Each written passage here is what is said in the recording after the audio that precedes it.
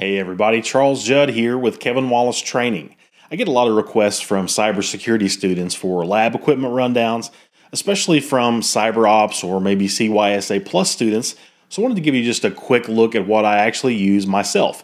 And to me, one of the best things about a security lab or a penetration testing lab, a hacking lab, whatever you choose to call that, is that it's really easy and really inexpensive to set up these days.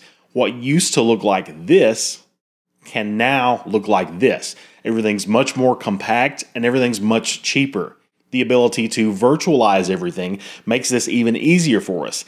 And also, many of the tools have very low hardware requirements, which allows us to run tools on older machines or maybe on portable platforms like a Raspberry Pi. Now, before we look at my own setup, let's talk about why a lab is important.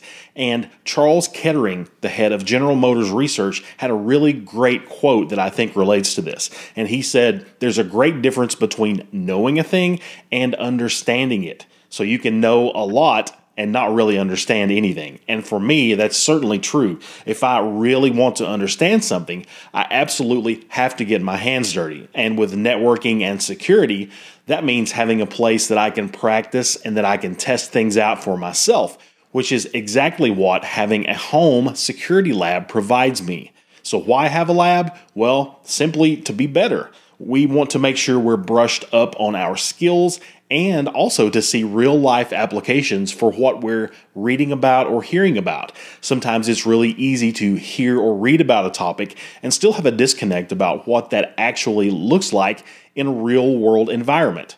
Second, many of our security tools are very disruptive to production environments. If we tried to run those outside of a safe sandbox area that a lab provides, well, we can cause some major issues and unintended problems. So you don't want to turn most of these tools loose in the wild, so to speak. You don't want to use those in a production environment. You want a safe place that you can play around with those.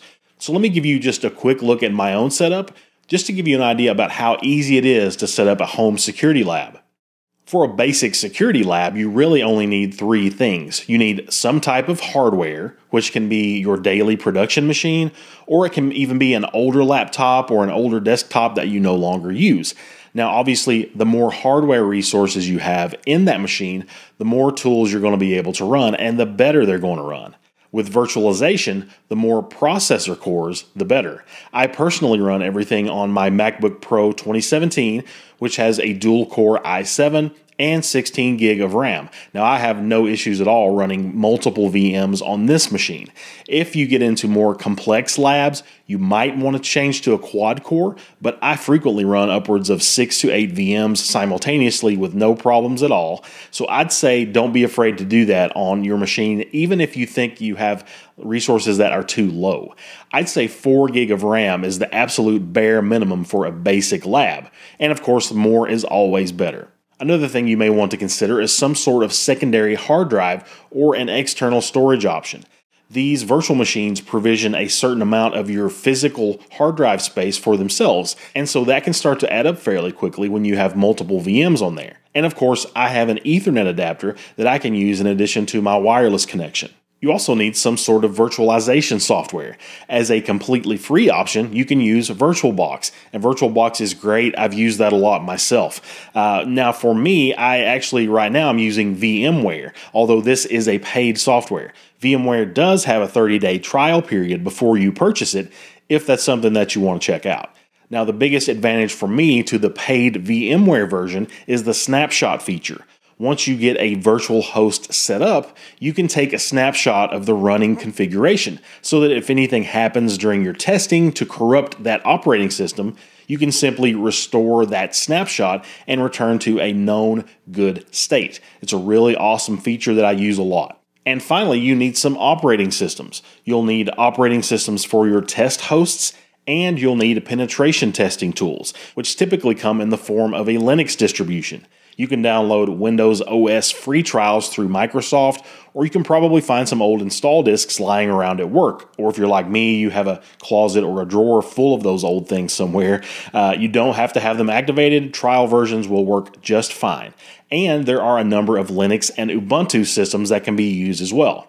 A must-have penetration testing suite is called Kali Linux, and you've most likely heard of that. There are so many tools bundled inside of Kali, so if you get nothing else as a penetration testing tool, you definitely want to get Kali Linux. If this is your first time putting together a security lab, you may want to start off with something small like this basic topology. You can see that we have a central host running some sort of virtualization software. For me, that's VMware, but for you, that may look like a VirtualBox.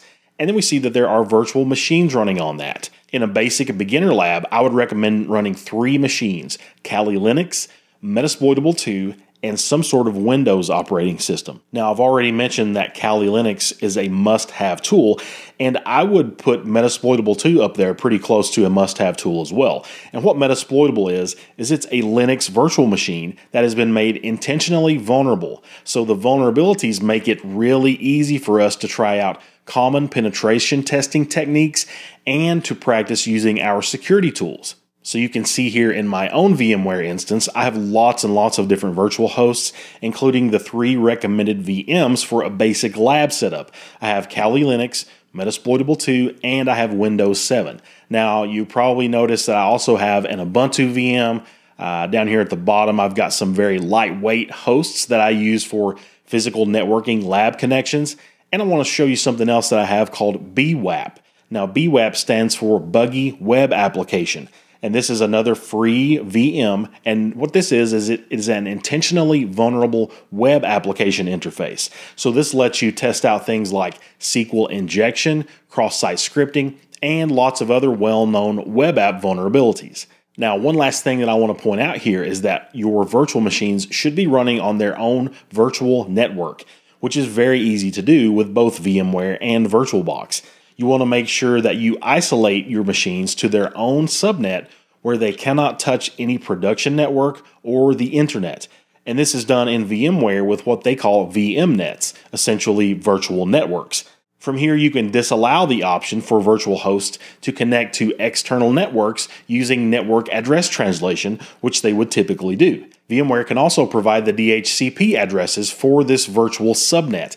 You can see my own isolated subnet is a 192.168.241.0/24 subnet. So that's an overview of how you can build a really simple, low-cost security lab solution. Now, as you get more advanced and you get more comfortable with your skills, you can expand and start to test against other virtual hosts. Things maybe like Windows Server Editions, Microsoft Exchange, and other unintentionally vulnerable operating systems. There are also lots and lots of great resources online where you can continue to learn. Places like hackthisSite.org or hack.me and many more. You may also want to check out the Red Team Field Manual. This is a really simple reference guide that contains common Linux and Windows command line tools. And there are things in there like Python and PowerShell commands as well. I hope you've enjoyed a look at my own setup, and I hope you've been inspired to take time to create your own security lab test environment for yourself, especially if you're interested in cybersecurity. Thanks for checking out this video, and I look forward to sharing with you again soon.